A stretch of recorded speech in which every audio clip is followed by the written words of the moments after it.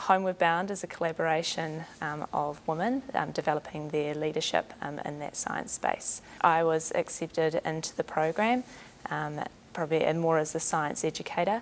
My work in China is heavily involved in that. I develop leadership and sustainability programs with kids, or developing their ability to create programs themselves. One particular program that we worked on was the paper waste cup audit.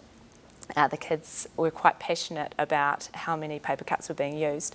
We counted those cups. It was a really stinky process. The kids were quite upset and horrified by what they were seeing.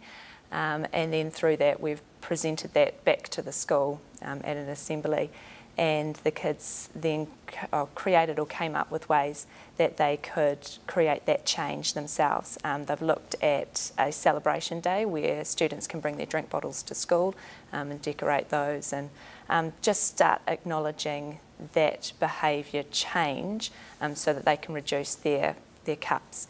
And then from that, hopefully bringing that out into the community so the community is more conscious about what they're doing around waste.